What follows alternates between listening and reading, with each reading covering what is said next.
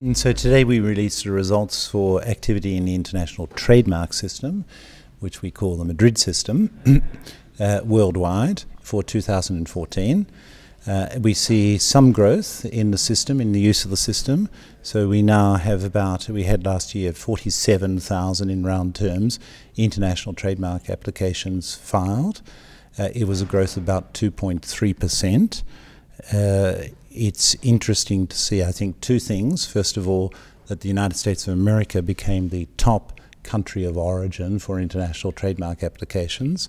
That may surprise some that it was not already in that position, but it's a relatively speaking new member of the international trademark system. And so we see a growing acceptance of that system and a growing use of that system by American enterprises.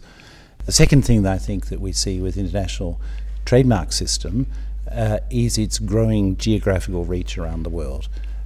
So this is a system which is in expansion. There are now about 93 contracting parties. One of those contracting parties covers 17 countries, namely the African Intellectual Property Office. So it covers about 110 countries now. And we will see further expansion of the system in this regard in the coming year or years. Notably, most of the ASEAN countries, the countries of the Association of Southeast Asian Nations, are committed to joining the system. Several of them are already in it. Canada will come into the system, and we hope that a number of Latin American countries will also join the system in the coming years to make it a truly global system.